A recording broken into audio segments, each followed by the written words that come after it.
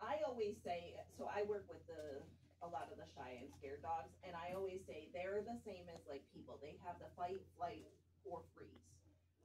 And so the pinks are more gonna flight, like try to get away from you, or freeze.